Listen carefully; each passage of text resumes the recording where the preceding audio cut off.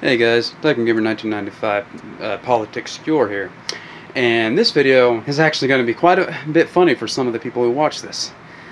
The video I posted of HR 5087 and showing you which weapons would actually be banned and for why, and the fact that I wouldn't roll over and just give up my firearms, somebody lodged a complaint with Utah Department of Public Safety.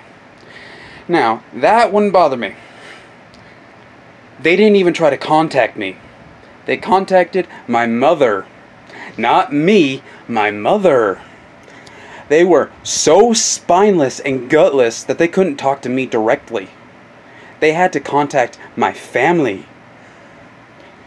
Now, I am very pissed off.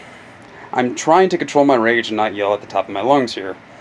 Because, well, that would just be playing into the stereotype that the person who launched the complaint. They said that I showed assault rifles. Not rifles, assault rifles. The SKS, the 995, and the pistol. None of those are fully automatic. None of those can go fully automatic.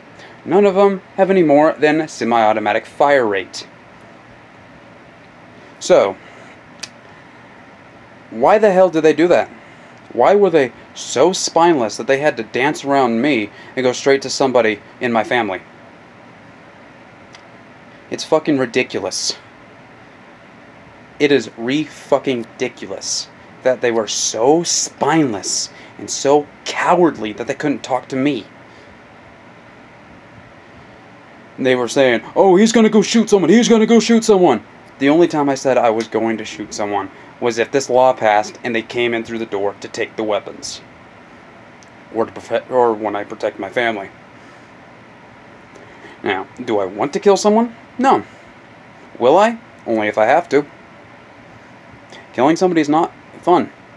Ask somebody that you may know who's actually done it. Whether it be war times, self-defense, or full-on murder if they're in a gang or some sort of other affiliation. Very few of them will tell you, oh, it's nothing special. Most of them will tell you it is horrible.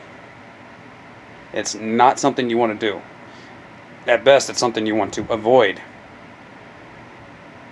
Anyway, I just wanted to post this video because I wanted to let you guys know that I offended some sort of snowflake who decided to take it up with the state, and that the state was so gutless that they had to dance around the issue and go to my family. So, if you guys post a video like that, be prepared for the repercussions of somebody dancing around the issue and stabbing you in the back and going to someone in your family instead of talking to you directly. This is Gamer 1995, Politics Cure. Have a good one.